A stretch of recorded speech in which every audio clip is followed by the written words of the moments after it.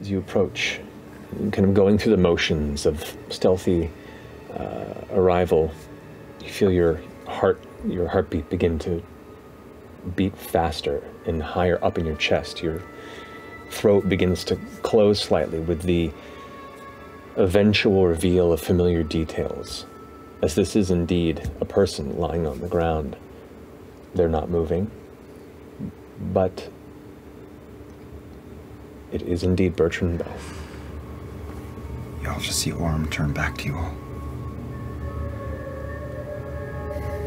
I send my lights over.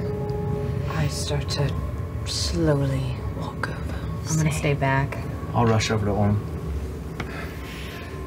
With the lights, the crackling, kind of purplish pink energy that lights the space, it is definitively Bertrand, and that brief little glimmer in your mind of maybe he just got drunk and fell asleep sinks into a deep, fearful sadness as you can see the pool of still wet blood that has encircled him and the numerous puncture wounds that are visible on the chest. Oddly, serenely smiling. Fuck.